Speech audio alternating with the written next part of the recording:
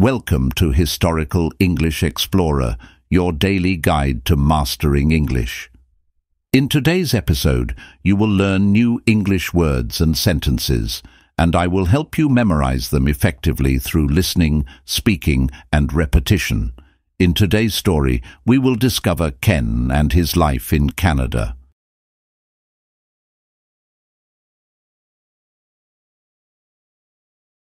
After a long flight, my plane finally landed in Ottawa, the capital of Canada.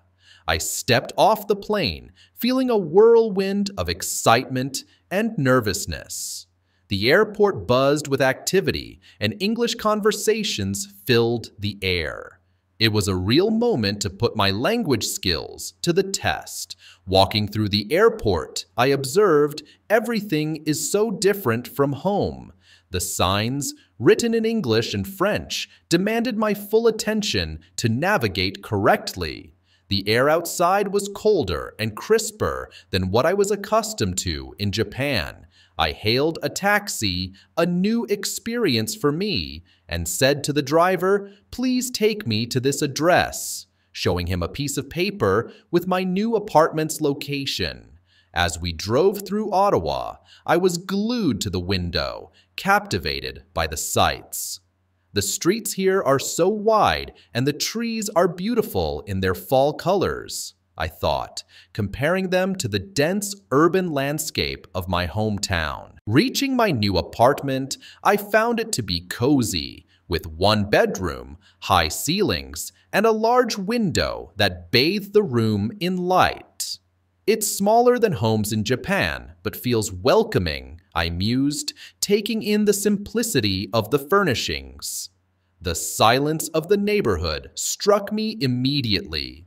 Accustomed to the constant hum of my bustling city back home, the quiet here was profound. I can actually hear the wind, I realized, a rare experience for me. As I arranged my personal items around the apartment, placing a small Japanese flag on a shelf and family photos on a table, it began to feel more like home. Yet, with the initial excitement fading, a sense of loneliness crept in. Everything is so different. The language, the people, the scenery, I acknowledged, feeling daunted by the prospect of navigating daily life in a new language. Sitting on my couch that first evening, staring out at the quiet street, I felt incredibly far from everything familiar. But I reminded myself, I'm here to work, learn, and grow. I knew the feeling of being an outsider was just the first step on this journey. Lying in bed that night, in my new, foreign apartment, I promised myself I will embrace every new experience, learn from the differences, and find beauty in this new place. Despite the overwhelming sense of being alone in a vast, unfamiliar world, I was determined. I'm in Ottawa to start my new life, and I'm going to make the most of it. These simple, reflective sentences capture the essence of adapting to a new environment and are designed to be memorable for English learners, helping them practice expressions of feelings, observations, and resolutions in their journey of language acquisition. And now moving to the fun part, and let's practice together. Repeat after me. After a long flight. After a long flight. My plane finally landed in Ottawa. My plane finally landed in Ottawa, the capital of Canada. The capital of Canada. I stepped off the plane. I stepped off the plane, feeling a whirlwind of excitement and nervousness. Feeling a whirlwind of excitement and nervousness. The airport buzzed with activity. The airport buzzed with activity. and English conversations filled the air. And English conversations filled the air. It was a real moment to put my language skills to the test. Put my language skills to the test. Walking through the airport, I observed. Walking through the airport, I observed. Everything is so different from home. Everything is so different from home. The signs, written in English and French.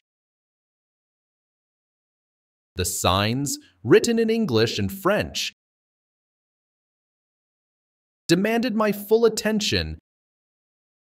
Demanded my full attention to navigate correctly. To navigate correctly. The air outside was colder and crisper. The air outside was colder and crisper than what I was accustomed to in Japan. Than what I was accustomed to in Japan. I hailed a taxi. I hailed a taxi. A new experience for me. A new experience for me. And said to the driver, please take me to this address. Please take me to this address. Showing him a piece of paper. Showing him a piece of paper with my new apartment's location. With my new apartment's location.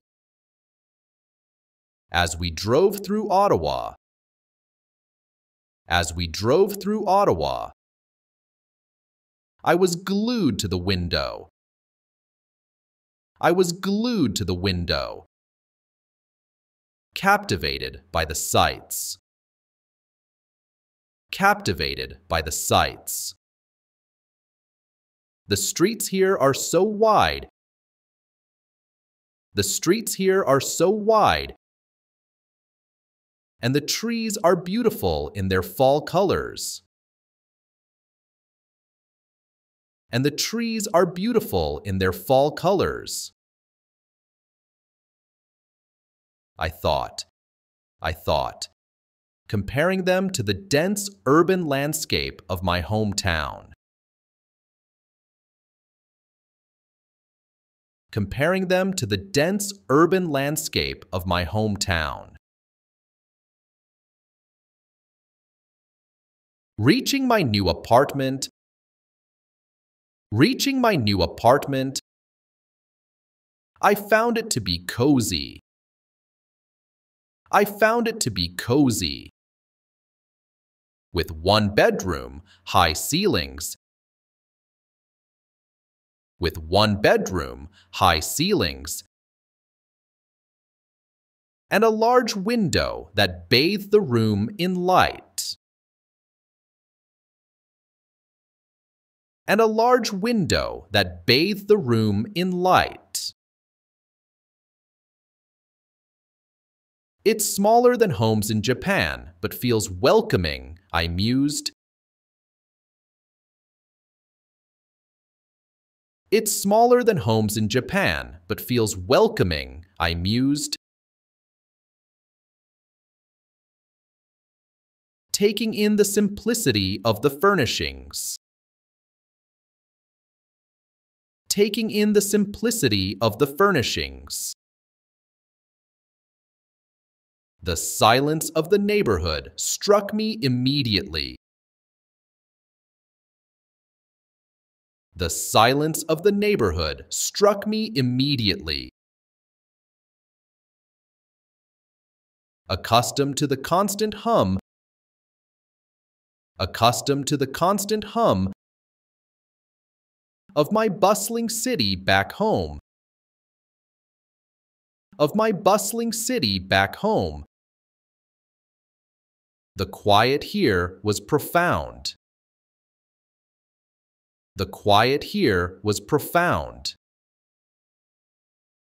I can actually hear the wind, I realized. I can actually hear the wind, I realized. A rare experience for me. A rare experience for me. As I arranged my personal items around the apartment. As I arranged my personal items around the apartment. Placing a small Japanese flag on a shelf. Placing a small Japanese flag on a shelf. And family photos on a table. And family photos on a table. It began to feel more like home. It began to feel more like home. Yet, with the initial excitement fading,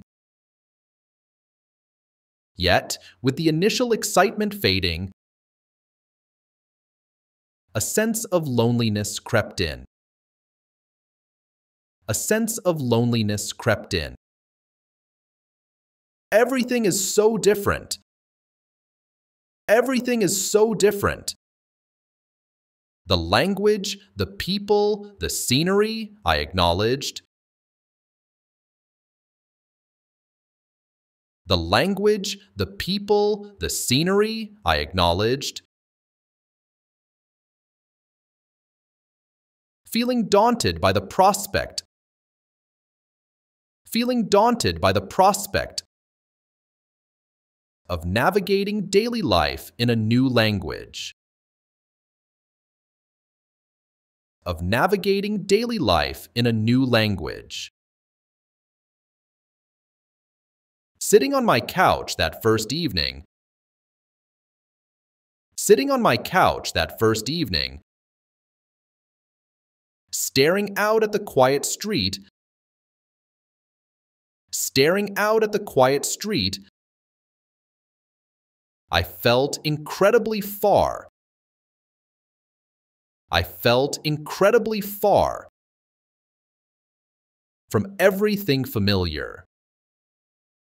From everything familiar. But I reminded myself.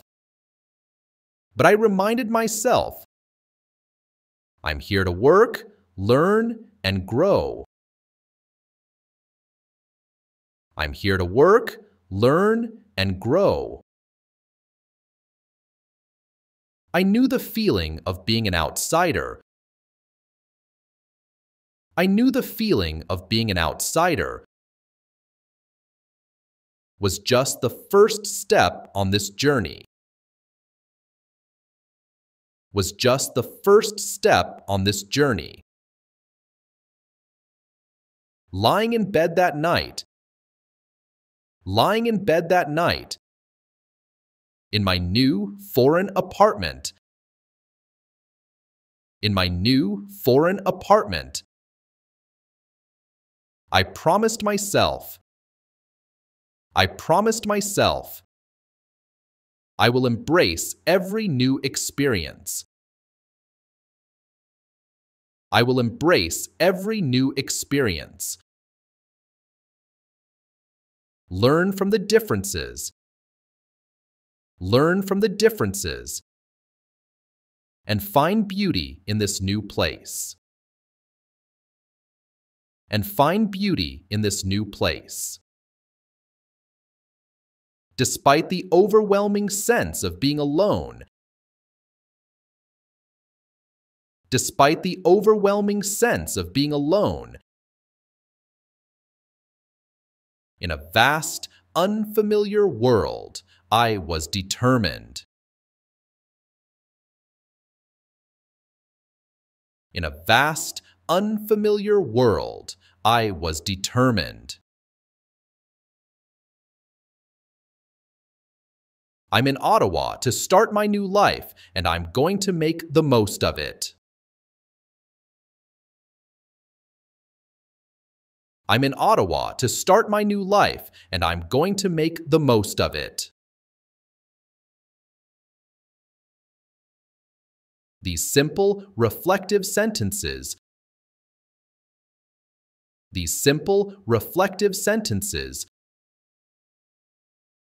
capture the essence of adapting to a new environment. Capture the essence of adapting to a new environment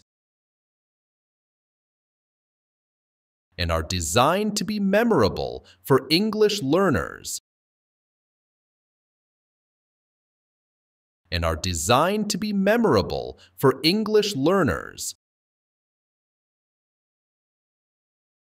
Helping them practice expressions of feelings.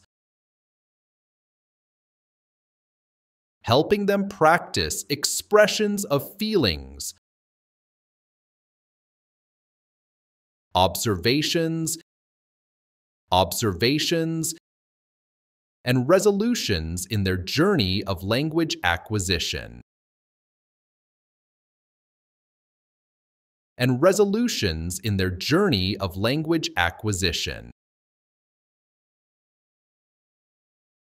It's time to explore some English vocabulary and expressions from the story we've just covered to enrich your language skills. The first word is driver. A driver is a person who drives a vehicle, like a car, bus, or truck. Example: the driver of the taxi took Ken from the airport to his new home in Ottawa. The second word is bedroom. A bedroom is a room in a house where people sleep. Example: in his new apartment, Ken's bedroom had a big bed and a window where he could see the stars at night. The third word is the silence. The silence means no sound. It is very quiet. Example: at night, Ken noticed the silence in Ottawa was different from his busy city in Japan. It was very quiet. The fourth word is different. Different means not the same. It can be used to talk about things that are not like each other. Example: Ken found the weather in Canada to be different from Japan. It was much colder. The fifth word is I'm going to is used to talk about something you plan to do in the future. Example: Ken said, I'm going to explore more of Canada and see different places. Let's do a simple fill-in-the-blank exercise with the words. Now, fill in the blanks with the right word from the list.